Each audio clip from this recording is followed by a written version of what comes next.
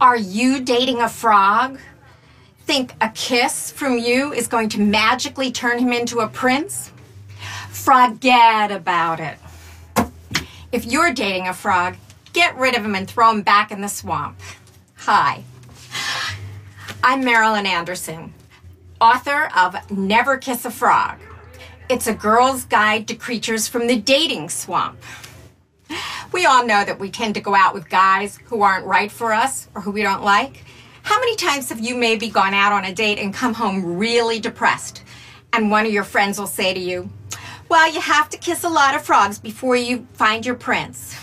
Well, now I'm telling you, no way. You can't find a prince if you're busy kissing frogs.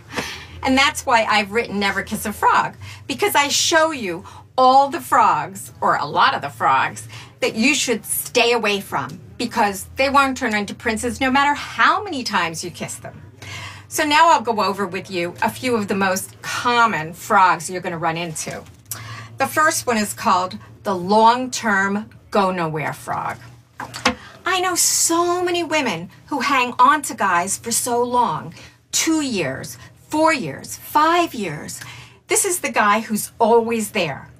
He's just never there to say, I do.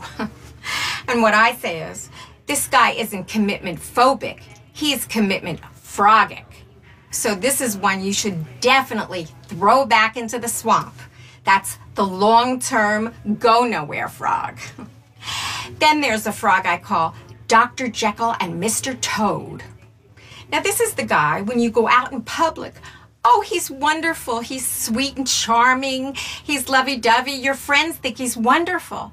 But then when you get back home and the doors close, he's mean to you. He turns into a harsh, crass bully frog. And I have a wart warning for those women who are dating this guy, Dr. Jekyll and Mr. Toad. And the wart warning is, if he's got a split personality, you should be the one to split. Girls, we've all been through it. The guys who are not right for us that we hang on to too long, and they're the frogs. I'll tell you about one more frog. You know the guy, Sir Frog-a-Lot.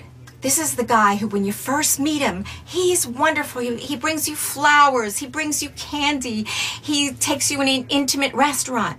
But then, as soon as you get intimately involved with him, he's out the door. You never hear from him again. What's his name? Sir Frog-a-Lot. Right, and the wart warning is, he's all flowers, candy, and tons of romance, but that all ends when he gets in your pants. And how do you keep away from a guy who's Sir Frog-a-Lot? Make sure you know him better. Don't get too close too soon. I always say, if you don't like him upstairs, don't go downstairs. Anyway, this is Marilyn Anderson, author of Never Kiss a Frog, telling you frogs do not turn into princes.